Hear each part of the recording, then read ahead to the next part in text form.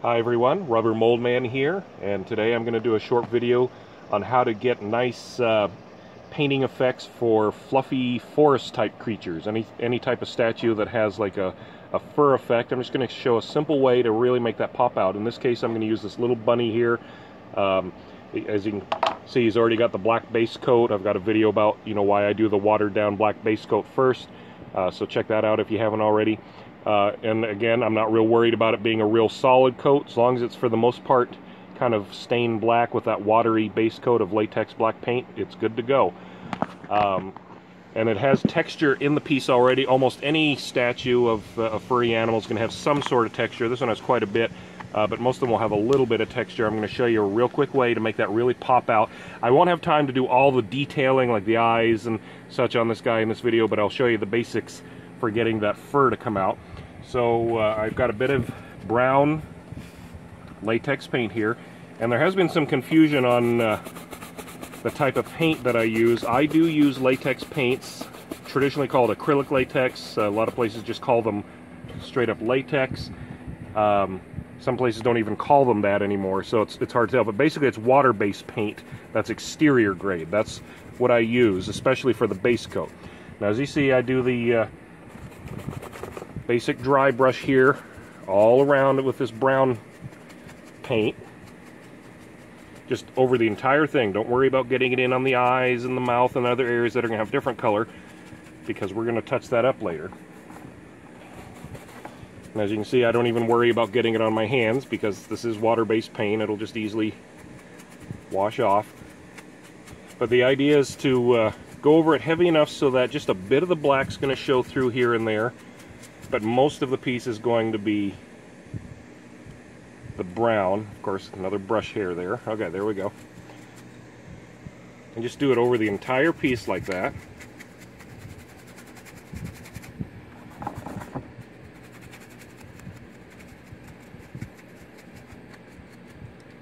And as you can see, it's already making the texture of the fur of this bunny stand out more. You get that nice two-tone effect.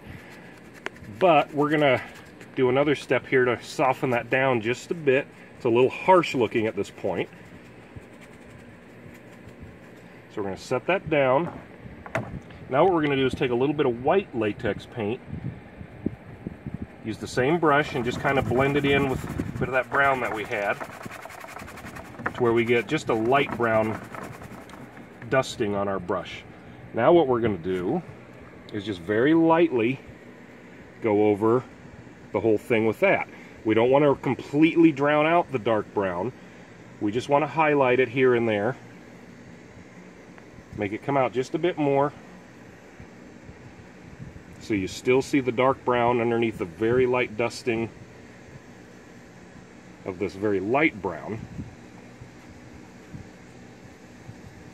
Again, very simple. It's all about just learning the feel of how much pressure and how much paint to have on your brush. In this case, there's very little paint on it, of course, and just very lightly dusting over, literally just as though I'm trying to dust off some dirt or something on the statue. That's kind of what I'm doing. And you see now how we got a bit more of a textured effect on the bunny. Very nice. Now, of course, for this guy, like I said, I don't have time to do all the detailing. However, I am going to do a bit more of the fur and such on him here. Get a bit more of the brown. I'm going to use a smaller brush, and I'm going to get in there on his belly area. And this is white latex again, with a bit of that brown put in with it. We're just going to go in there and